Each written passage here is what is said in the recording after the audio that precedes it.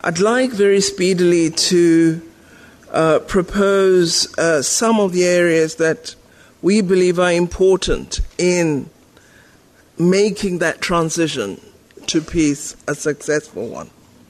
Firstly, I think a focus on good governance and economic development on a sustainable basis are very important post the conflict process.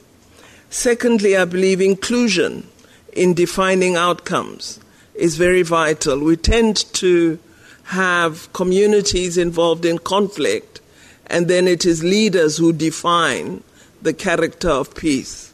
And I think that inclusion in defining outcomes is vital.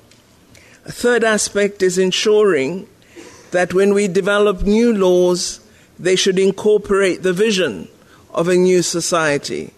They should include the dimensions of human security, the promotion of equality, and the enjoyment of civil and political rights, so that the population can see that peace actually means something different to their lives.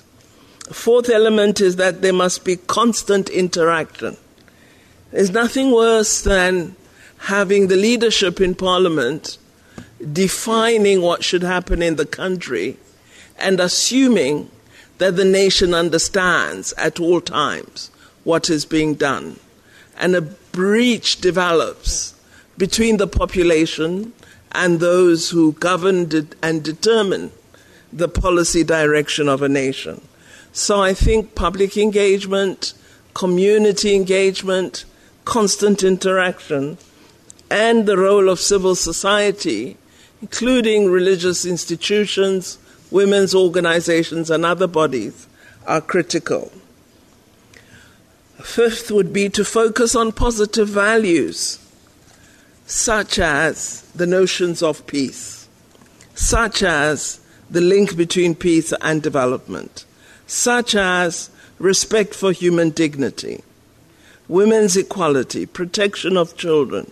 So in a sense, have a vision available of these positive values which become the lodestar of the new nation.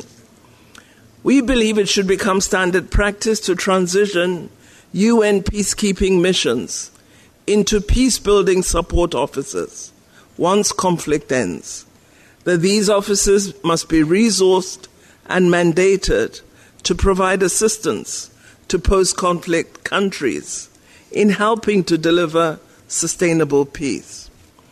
There must be cooperation between UN as well as regional organizations in building peace, as often these regional structures have the best touch with understanding what the core issues are in particular countries and communities and can assist in their particular regions. We believe that preventative diplomacy is critical and agree with our colleague from Rwanda that this must be a focal area as we seek to achieve sustained peace.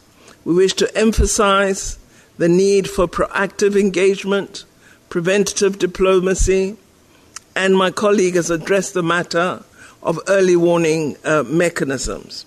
So in a nutshell and in conclusion, Chairperson, political will and foresight to invest in prevention and to consolidate peace are critical elements if we are to succeed.